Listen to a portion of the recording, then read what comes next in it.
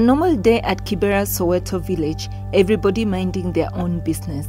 But behind this is a world of filth that's beyond anyone's imagination.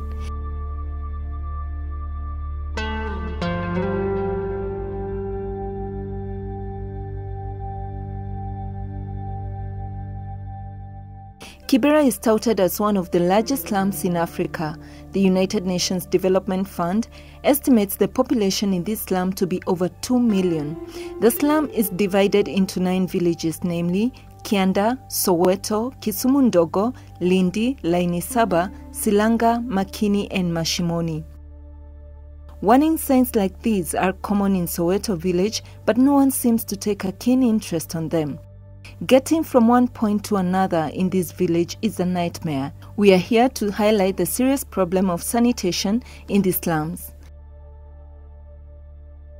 For example, kama unapata maji ya kunywa, kuna pipe hapa zinapita, kama hii umeona hivi, unapata inapitisha maji na haya maji ni ya kunywa nao ndio tunatumia. Unapata amepita katika hii mto na unaona ni chafu, ndio mafi, ndio takataka, ndio sewage zingine unapata zinakuja kupeleka hii mpaka mtoni huko chini. Unapata kwamba hii, for example, kumenyesha, hiyo maji sasa imechanganyikana na ile tunachota. Mostly hakuna ile separation, hii maji safi na hii ni yenye sio safi. Children play with garbage, oblivious of the health risks they may be exposed to.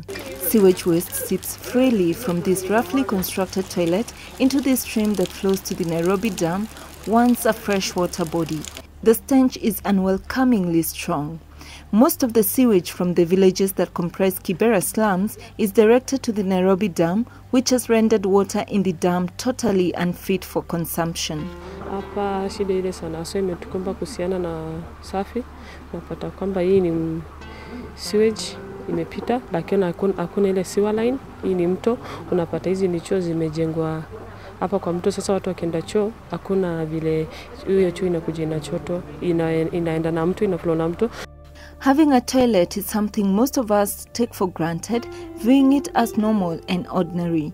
But for this community in Kibera, this is not the case. Kibera inalaki choo mingi, inataka choo ziwe mingi, zile ziko enough, then kunahitajika kuwe na sewage. Sewage line ziwe zimetengenezwa vizuri, na pia maji, watu wa maji wajue maji ina pipes zinapitia wapi. Si zinapita kwa mto kama hii na hisi mto ya maji safi.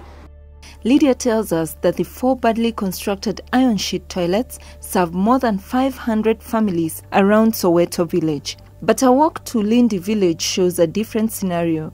A youth group has helped change the lives of the people in that village within Kibera by constructing a block of toilets and bathrooms. This, according to Shafi Ahmed, was done through donor funding.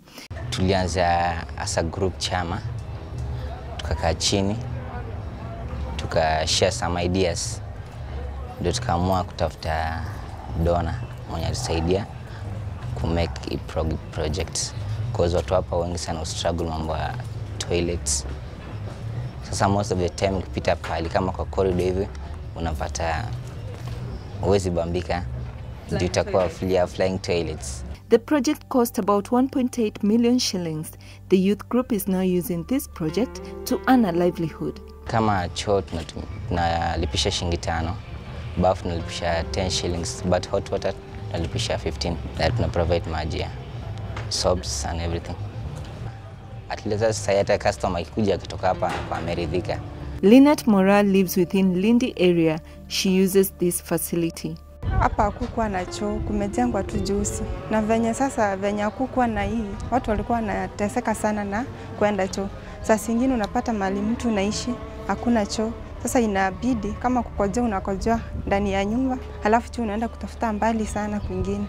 Na hiyo inakuwa tuseme ukifika hapo kwa hiyo choo unapata ni chafu kabisa. Sasa ndio nasema hapa kuna imedumisha usafi juu hapa ni safi kabisa.